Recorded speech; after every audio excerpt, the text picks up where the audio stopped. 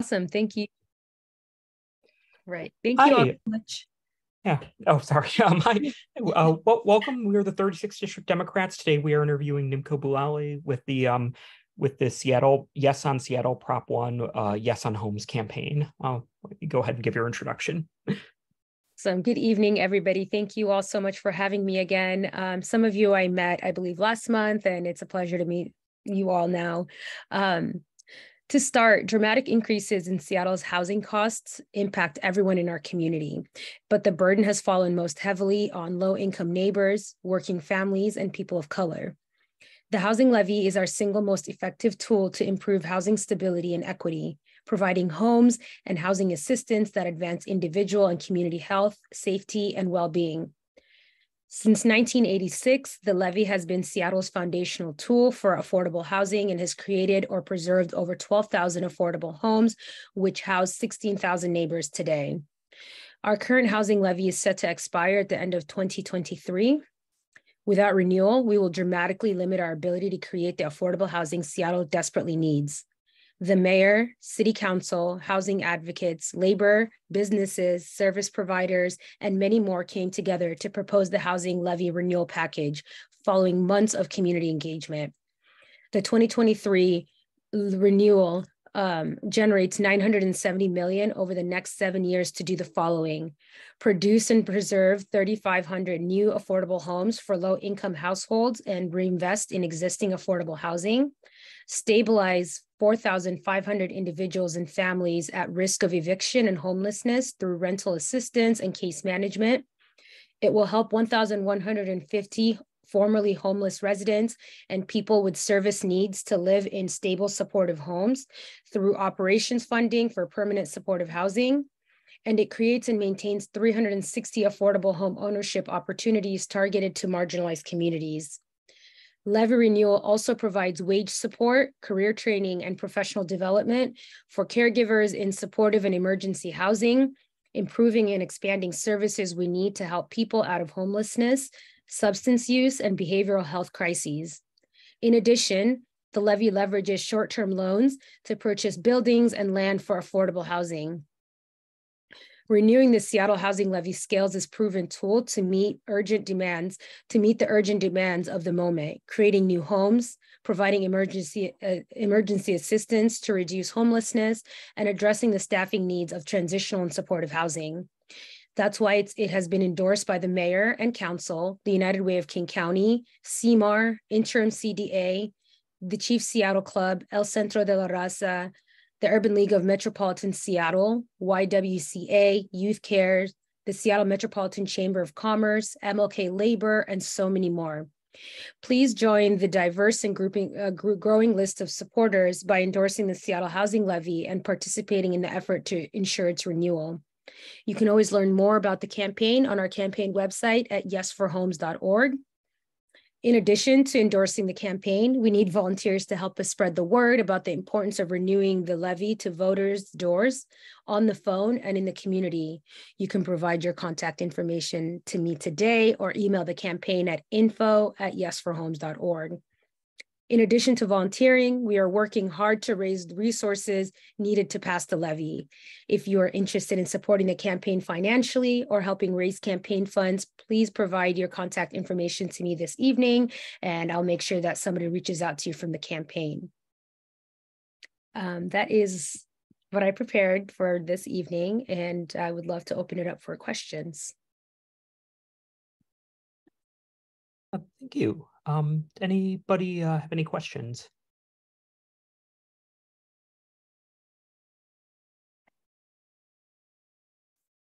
No, I guess, Sherry. Yeah.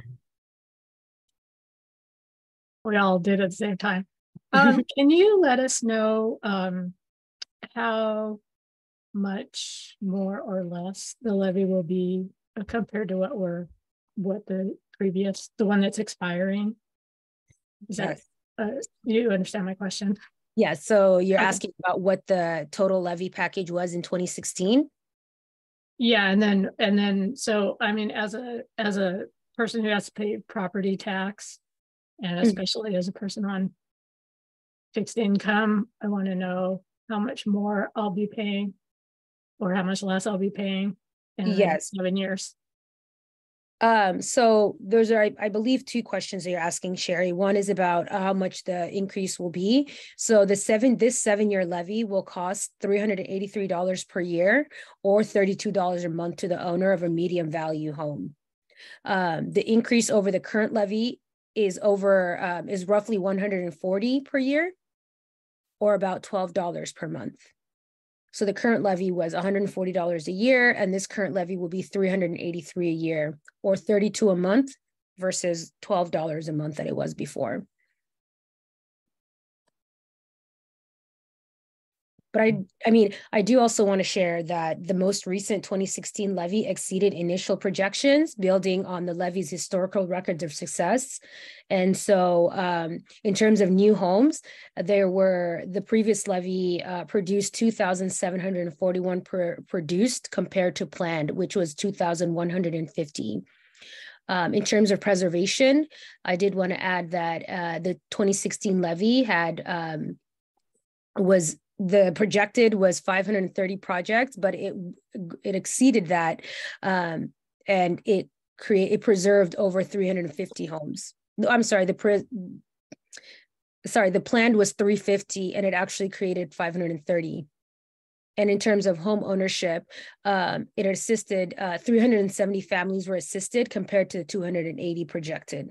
So definitely a huge success, historic success, and we're hoping that the 2023 levy will also be able to do something like that.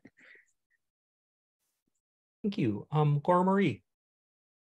Thank you, Nimco, and thank you, Sherry. That was literally the question, because I think it's at the top of a lot of people's minds. And Absolutely. So instead I will ask the inverse of that. And what would happen if this did not pass? I mean, we would have a crisis in our hands. I mean, I think, like I'd mentioned at the beginning of this conversation, it's our single most effective tool to improve housing stability and equity in the city. You know, like I said, since 1986, though I can't remember how many levies that's been. My math is not great. The levy has really been that foundational tool for affordable housing and has created and preserved over 12,000 affordable homes, which houses 16,000 of our neighbors today. And so, you know, I can't underscore this. I think the severity of the housing crisis if this levy was not passed.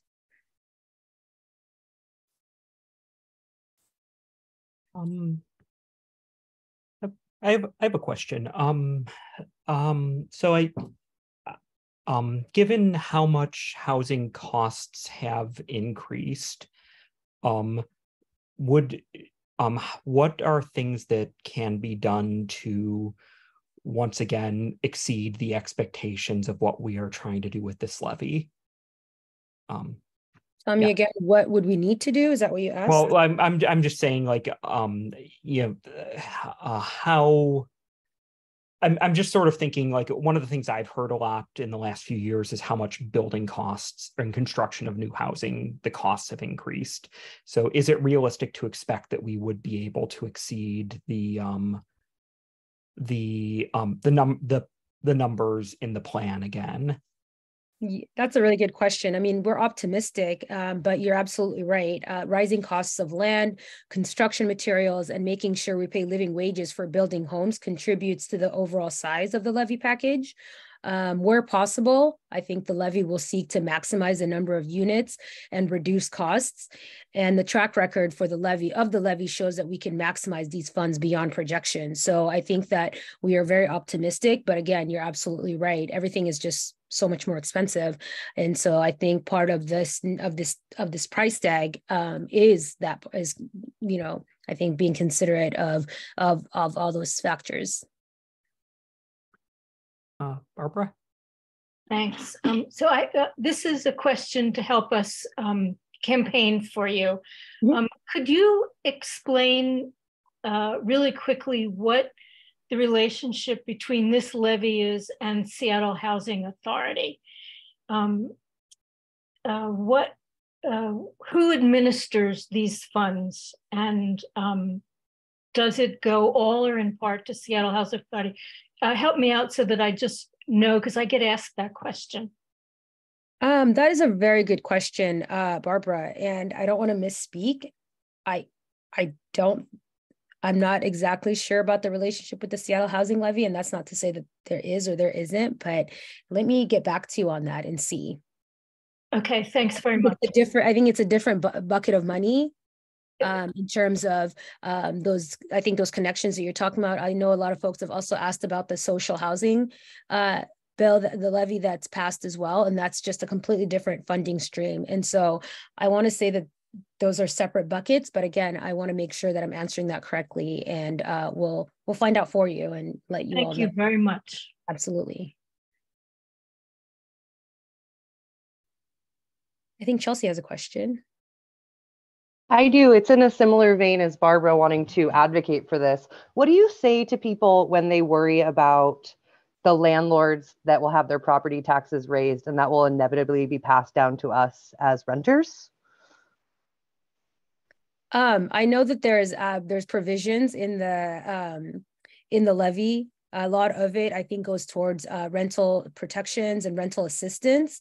And so I think in factoring in the need to think about what those costs will be to the renters, there are, I don't have that in front of me. There's like a pie chart that shows how much of like the levy dollars will go towards rental assistance and protections and how much will go towards home ownership and preservation and permanent supportive housing. And so what I can do is, I believe we have a one pager that I could see if I could add here. It says accessing files is restricted, but I can follow up with that one pager, or I can, let me actually see if I can find it on there's a breakdown and I just don't have it in front of me, but I can follow up. In addition to Barbara's answer, can follow up with what that is. But I think that is all to say, Chelsea, that when in creating the package, there were so many different stakeholders that that were a part of what this package will look like, and rental protections was a huge part, as we know that there's such a huge need for that, to make sure that folks that are housed are being able to stay in their house and can, that the housing is truly affordable again, and that is, within 30% of folks' income. And so, the quick answer is there's absolutely there's protections for renters. The longer answer is that I will get you that one pager that has those specific breakdowns. Awesome. Thank you. Yeah, no problem. Barbara, do you have another question? No, I'm sorry. Okay. In my hand. Yeah.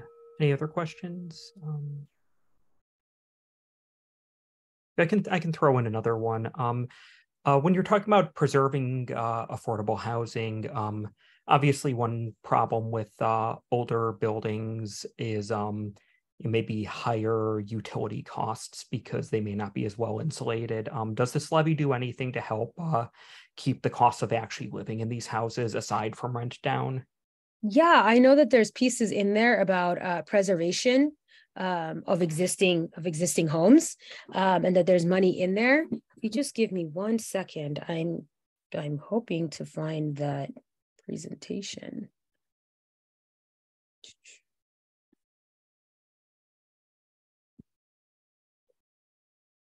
That is not it.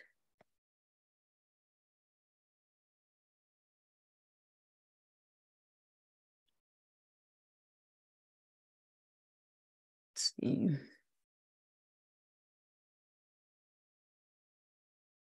So for the 2023 levy, again, and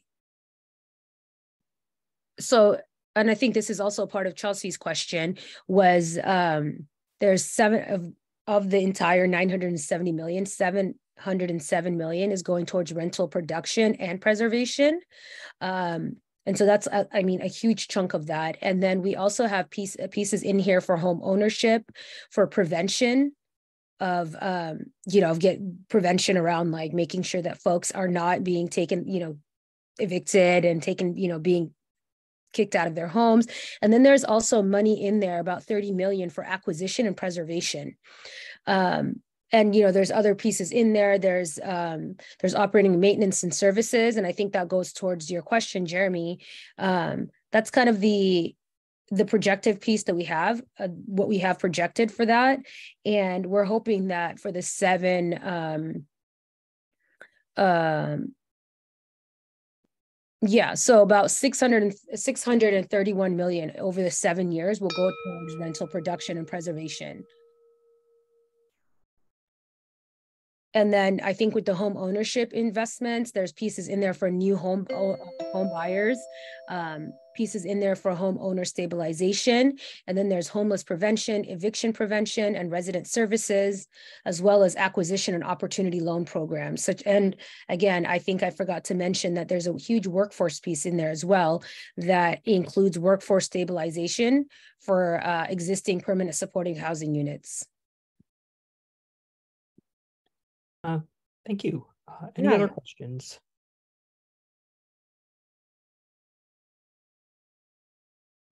Hearing none, if you just want to take a minute or two to wrap up, or 2 minutes, 2 minutes or less to wrap up.